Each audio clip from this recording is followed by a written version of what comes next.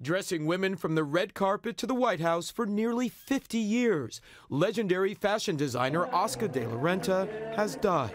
The cause currently unclear. You are stunning in your Oscar de la Renta dress. Thank you so much. De la Renta's style spanning generations. Hollywood's elite, from Taylor Swift to Oprah Winfrey, draping themselves in his haute couture. HBO's hit series Sex and the City even centered an entire episode around one of his stunning creations. Oscar de la Renta, sleeveless silk file. Now that is pure poetry.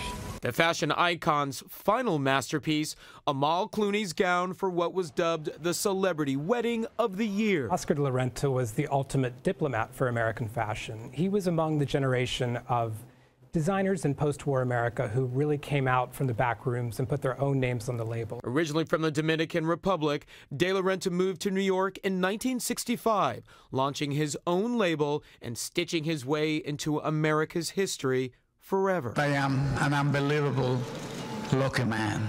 I live in the best country that any human being can live. Though he had a reputation of dressing New York socialites, De La Renta also dressed every first lady since Jacqueline Kennedy. Hillary Clinton wore one of his gowns to Bill Clinton's second inauguration, as did Laura Bush for George W. in 2005. Even the current First Lady, Michelle Obama, could not escape the Sultan of Suave, donning her first De La Renta just this month. I think that it's a compliment to women, that in the United States we want to be proud of our First Lady, of how she looks.